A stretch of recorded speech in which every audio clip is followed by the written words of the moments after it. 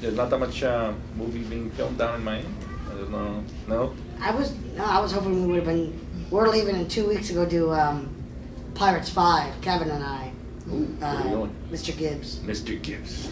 So, that was your question, are you going to be in Pirates 5? Yeah, I was going to ask, that was my question, that was the only question I had. What was that? Are you going to be in Pirates 5? Yeah, we're off to Australia. Oh, really? Oh, yeah. That's going to be fun. That's going to be a beautiful movie then. They have great sceneries. Yeah, and it's summertime down there yeah. right now, so, which is good. I mean, I'm up in Michigan right now, so it's cold. But I was hoping we were going to do New Orleans and Puerto Rico instead, because I had heard that was a possibility, and then they just said, no, just shoot the whole thing in Australia. Wow. Is it a long 3 shoot? hours versus, 17 hours. Yeah. Is it a long shoot period? How long you go down? Well, they said be prepared from like February to like the end of June. Wow. Okay. Yeah. Which is that's a nice payday, but sometimes it may go longer, and it's kind of gets monotonous, and I got a 2-year-old daughter, and being away from her For that long. So I'm gonna try to break it up and have my wife and daughter come out for like maybe 5 or 6 weeks, right in the middle. That'll be sweet. She's not in school yet. It's Yeah. a good time to do it before they get into school. Yeah. They can travel. They're light. They're portable. Yeah. They're mouthy and crazy and While you're working. yeah. Running around. I'm the guy who hates having kids on a plane because it's always like, ugh. And it's spend this kind of money to fly somewhere, and your kids are screaming, and now I'm gonna. You be Well, I that won't be guy. with them, so my wife will have to deal with it. But anybody else? Anything? What kind of roles do you like to play usually? What's your favorite? Well, I tend to play a lot of like tough guys, and I like that because it's kind of the opposite of I'm not Bill Goldberg by any means, so to be able to be the tough guy and enforce my will on somebody is always kind of cool. I want to do some more romantic roles. Would be nice. Have a love interest or something. I don't know. What's your favorite role? My favorite? Mm-hmm. What's the favorite one? I did a show called The Cape on NBC about 2 or 3 years ago. That's the one with that's the guy who gets the cake and disappears. Yeah. I think I've seen that. And then, NBC shut it down, and then all of a sudden, somebody else decided to come up with Arrow, because that's all Arrow is The Cape. An Arrow. But on like CW or something. So, but yeah, I was like, the tough guy, and But it's like a carnival, right? yeah, it was like we were hiding out. like bad guys. Yeah. Bad guys to an extent, but when it came to doing, fighting, really bad guys, and reality tape. Right. So it was kind of fun, to be on a TV show where, every week, You're finding something. every day you're going to set Okay. to work, Where were they filming that? It was on a lot in LA. Small lot. I think it was like, it was an NBC lot, so it was like right off of like Sunset Boulevard. So it was weird because I was filming that, and then right next door I was doing a couple episodes of Pair of Kings, which is a kid show. So it was like I would see both casts and go back and forth. So that was kind of cool. Are you filming me? Yeah. Yeah. Is that okay? Yeah. So you live in Michigan? Yeah. That's Born and raised. I still have my house in LA, and the wife is actually gonna pack us up and move us back to California while I'm gone. So she's a 6th, 7th, and 8th grade science teacher, and she's teaching in the city that I grew up in, but they haven't given her a full-time substitute. It's like okay, yeah. she didn't go to school to be a substitute. So if we go back and she goes back to work this fall coming up, the unions are strong in LA. So Burbank has a job for her. Oh, wow. So she'll go right back to the same school, same classroom. We'll just have to redecorate it and go back to work. She'll be happy, then I'll be happy. Because if she's happy, then I'm happy. Good When they're not happy, we're not happy. Are we? No. Doesn't really work that way. What about you? Nothing? Just sitting here with the boyfriend? No. No? Oh, okay. That's not your girlfriend? Why not? You want me to make a match here? Need help? What about you? Are you just one of the handlers? AV tech support stuff. There's so many of you guys here. Not for AV. No, we have like 3 of us. Oh, really? Other handlers and stuff like that. Yeah, they have a lot of those people because. Too many. Yeah, they're like, yeah, we need 1 or 2 per guest. Yeah, No. then I feel like I gotta sit there and talk to the guy all day. Or, you know, No, just pleasantly ignore them. yeah. So how did you get into acting? Like as a Let's see. Going into high school, I had chose drama as one of my classes just because I thought, oh, it'd be good for, PTA. grade point average, whatever. But the summer going from 8th grade into high school, that's kind of like, some things, happen and dabble in this or that. And so, luckily, since I had drama, the drama teacher kind of like pulled me away from my friends that we were, kind of doing, dumb stuff. And I just kind of fell in love with it and decided, yeah, this is kind of cool. And went on to do Broadway and worked at Radio City for about 10 years Sweet. during the Christmas time. And in 2000, they said, let's see if I can do film. So here I now 15 years, so a couple more years I can retire. I wish. But you like Broadway better?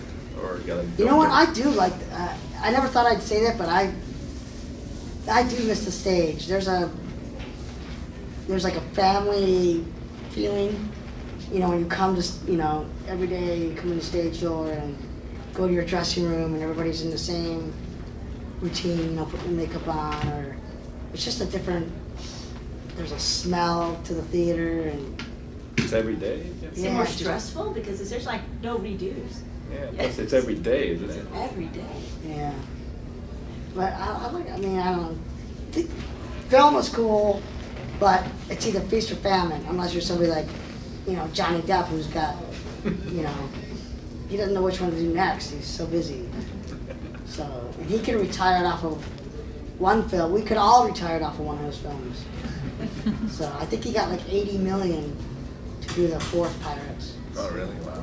Who needs $80 million? I mean, I do, but what do you do with it? I'd retire in 1 million. I like it. I know, right? Yeah. He owns an island, Exactly. his own private island. Good to be Johnny, I guess. What are you filming this for? Oh, it's for the convention. Oh, okay. So I shouldn't say anything bad. About all the Probably not handlers. about us. No, but Yeah, who puts Doesn't. this show on? All these crazy handlers. We need more AV people. They're all like No. There's already like 3. 3. That's enough. Yeah, 3's enough. We don't need more of us for up here. Too many? No, 3's a good number. Yeah. It's that we really that's a solid number. We don't need more than that. We can solve all of our problems with that. See, he said he wants 2 more helpers. That's exactly what he He wants an said. That is assistant. exactly what I said. Are you guys a family? Yes, Or that's my like- niece. yeah, we're afraid to sit in the front, so we Yeah, wanted yeah. the back. The girls voted to sit in the front. I spit when I talk, so. Thanks for the Good warning. choice. Good choice. Yeah. What about back there? Anybody? No? You guys are just taking up seats for the next, waiting for the next guests to come in? No? I don't know what to Do you know if say. there's a set schedule with the Pirates films, or are they just kicking one out after another because they feel like it? I think it's because of money. It's like, They run out and they just come back. yeah, they just, I mean, each one, well, the first one we did, which to me was still the best one, we made like 650 million in the box office, which is more than a lot of films ever. Think about it. But the next two, actually, I guess the fourth one did well too. Well, all three of those made like about $1 billion each, just in theater. That's not pay-per-view. That's not DVDs, merchandise, Toys, T-shirts. And we didn't even have merchandise for the first film because they didn't know it was going to be such a huge hit. They just, you know, it's kind of like a gamble. So when you're making $1 billion, you know, and it costs you maybe 250 or 300 million to make it, Yeah. those are more, you know, those budgets are more than some films even make. So, but I guess the gamble is, hey, if I can get, you know, $3 for every dollar I spend, why not? Exactly. I would. Every day. Twice on Sunday.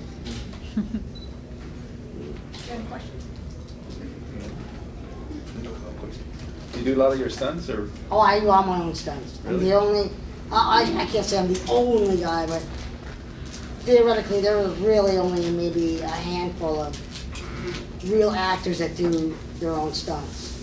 Because, hey, if they can find a double for you and that does stunts, they'd rather do that if you're the actor, because something happens, you know, they gotta shut down the film until you get better. You know, like Brandon Lee, you know, shot and killed, you know, accidentally. Luckily, they, you know, could have somebody else fill in a little bit of the film. But Tom Cruise and them guys like to say, "Oh, I do all my own stunts." And like, that's funny because I know like 4 guys that are your stunt doubles. But he does a lot of stuff. But you got to think, what picture would ensure you climb on the outside of the tallest building In Manhattan or something like that. or Hong Kong or something? Yeah, exactly. Insane. What was the very first movie you ever did, and did you go after that, or did you just kind of walk into it? Well, the first thing I ever did was not even knowing I was going to be doing stunts. I ended up doing stunts for the little girl on Hand Rocks a Cradle, and it really wasn't anything to do, but they got to pay somebody, you know, an adult that's little, to double, you know, a child. So that was the first time. And then, again, I went back to Broadway for a long time, and then, wow, what is it? I don't even know if I can remember the first thing I did. I don't know. Men in Black 2? No, Planet of the Apes. In 2000, I did that with Mark Wahlberg. I played 3 different children apes, and then they also gave me a cameo as a human, and I was the monkey grinder's pet. So instead of, you know, flip-flopped it. Yeah, kind of hard to tell you. Leprechaun. I did a lot of leprechauns for Warwick Davis. Almost broke my neck doing one for him, and split my head, you know, cracked my head wide open. Oh my God. Ouch. Just rehearsing a stunt. But it was like 2 o'clock in the morning, everybody's tired, and that's all it takes is, you know, not everybody being on the same page at the same time, and boom. And luckily there was a plastic surgeon that was in the OR, the ER, you know, at 2:30 in the morning when they came wheeling me in. So stitched it up good, you can't even tell. Because I don't need any more scars on my head than I already have. So, yeah. I feel like everybody's just staring at me like, I want to get up and do a dance. When you guys were not actually filming on the Pirates movies, did Yeah. you guys like do pranks or have fun or anything like that? Oh yeah, yeah. I mean, well, Pirates, if you're not working, you're usually golfing. Because, well, the first 3 that I did, because that's all there was to do really on the islands. That's, you know, kind of American. It's either you're working or you can eat roster food, but that, you know, that gets old. And you don't really go bowling when you're, you know, who goes bowling? I mean, I'm in a bowling league, but I'm not going to go to another state just to go bowl or a country or something. But we did a lot of golfing. We did a lot of, you know, like Orlando would throw private parties, like, you know, poolside parties, and to see, you know, at the time he was dating Kate Botsworth, and sort of like have her in a little bikini making margaritas and stuff for you, and you know, and Orlando's at the grill, you know, hey, you need a hamburger or a hot dog, and you're like, wow, these guys are like waiting on you, and like kind of cool. But pranks do happen. I never. Oh, yeah, there was a bad one. There was a picture of me from a movie I did called Knee-High PI, where I was standing. I was in God's clothes. You know, it's all I had on. Was that a cowboy hat and cowboy boots, and the makeup artist had found a picture of it, and he took it and he did some graphic things that you know just wasn't right. And come to find out, it was Johnny who had, you know, instructed him exactly what to do. And so they, you know, I got this envelope in the, you know, my dressing room, and I opened it and I was like, oh. And then I go in the, you know, the makeup trailer to get ready, and there it is, posted on here. So yeah, that was, yeah, I get, you know, everybody gets to be kind of tricky, and you know, it's like a big family, so yeah. Who are some of your favorite fellow actors to work with? Johnny, obviously. Keith David. Love Keith David. Pretty much any of the guys from Pirates. I mean, Ken McNally is Jeffrey Rush. They're like, you know, just there's so much knowledge, and you know, they come from a different school of the art. You know, obviously, John Orlando. What are the absolute worst filming conditions you had to endure on any of your movies? Like from weather to Fleabag motels. They're all going to be pirate. Yeah, I mean, we would be on. I mean, actually, the day we flew into the island we were going to be on. Doesn't have a big enough airport, so we had to fly from LA to St. Lucia on the big jet, and then everybody got off. And if you weren't on the hierarchy, you know, who got to get on one of the little jet planes, fly over to the next island, you got on a big, looked like a pontoon boat, but it was like monster size. So I don't know if it was like a monster size catamaran or what, but the swells, that was the first time I had ever experienced, like, you know, 12-foot swells, and the guys that were driving the boat were just like full throttle.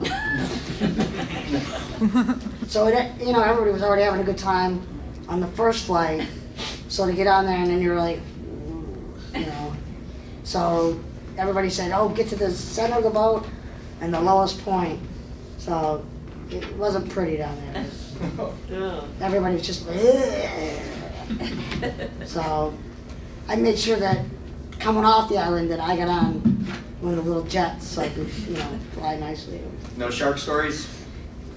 I did fall in the water once, but they have, well, you never see them, but there's always underwater divers, safety divers. So they'll be prepared, you know, or they would say, hey, hold shooting until we can shoot such and such a way. I mean, people getting hurt and stuff, that happens, you know, just doing stunts. I see stunt guys, you know, part of their face was crushed in. When we did the scene where the boat flips back over from, you know, the water, and we land back, and so the stunt guys, it was me and the stunt guys, and one of the guys jumped a little too early, and they had those huge like storage containers. So I don't know how many yards or whatever they call it, filled with water, and then they just dumped it on us all at once. So it looked like, you know, when we flipped over, and the one guy got shoved all the way to the side of the boat, right into a this block of wood that holds like 3 cannonballs, and it's like solid, like oak, you know, and crushed his face. So luckily Jerry Bruckheimer was there. You know, they got him right on. They got the guy right on Jerry's jet, flew him to Miami. Ready, you know, you don't want some guy in the Bahamas working on you. Yeah. You know, oh yeah, man. Yeah. Fix it out here, man. So. Hold still, hold still. Did you start off in theater or in movies, and how long did it take until you were able to break into the? I just started off needing a job. So I loved theater, and like I said, I moved to LA in 2000 just to see if I could, you know, I knew other little guys, and they were always like, you don't want to move to LA, you know, there's so many other little guys, and you'll never work, you know, there's too much competition.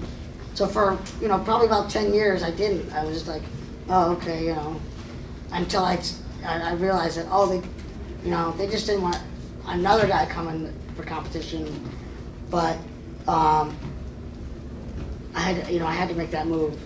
So I'm glad I did, because, you know, I work pretty much as anybody else, except for, I mean, Dinklage is on Game of Thrones. You know, I don't know where they filmed that, but that's a continual thing, which is good, because you know, it keeps little people out there, and he's a tremendous actor too. So, anybody else? Oh. What was your favorite scene to shoot? My favorite scene to shoot in what? Anything or just? Yeah, anything. Oh man. I loved doing the bone cage scene in Pirates, because that took about 8 weeks to do, and I didn't really have to do anything. Like, the other guys were doing all the heavy, you know, carrying the ball, and I pretty much just got to sit down and, you know, ride on it. And I just thought the whole idea of the cage and us rolling down the hill and crashing, and it was just, the stunts were cool. So I like that. I don't know. I just did a movie it just came out called Left Behind, where I kind of I don't know if I'm racist or not. The Nicolas Cage movie? Yeah. Wow. Just came out on DVD this week. Did it? Yeah. See, I haven't even seen it yet, so don't I haven't seen it. No, there's a couple of them, like, you do them, you're like, yeah, I don't want to see this one. So, but, yeah, the funny thing is, I was kind of like the comic relief in that one. I'm like this bitter, you know, guy who thinks he's a badass, and I'm trying to put my suitcase up into the thing in the airplane, and there's an Arabic guy, you know, he's like, hey, can I help you? And I'm like, you know, I swore, I'm like, I don't need your help, whatever. And the whole time I'm thinking, you know, we're in first class and I'm eyeballing the whole time, and then once the rapture or whatever happens where, you know, God takes the good people, I'm up right away, he's involved, you know. 9/11, he did it. They're involved, it's the Arabs. Well, see, I wasn't going to buy it. Now I'm going to buy it today. Yeah. Yes, I haven't seen it. There we go. Gotta go watch that. $14.95 Target's making off me today. There you go. All right. Buy two. So, what do you really want to play? What's the one thing that you want to do as an actor? Is there some role or some Yeah, I want to play, there's this, back in 1066 there was a date, it's like one of the most famous dates in English history, and there was a character named Turld, and he was actually like, he wasn't a jester, but he was like a confidant to the king. So I would like to do this movie that somebody's getting produced, or wants to get produced, called 1066. and then I could be like, it'd be like a Braveheart kind of a movie, and and see that little people weren't just jokes or clowns or jesters. They were also sometimes the kings could only trust them because they thought, oh well, I don't have to worry about this guy, taking out, trying to dethrone me or whatever. Because back then, they obviously probably wouldn't have had somebody different as a king. So, yeah, I'd like to play that.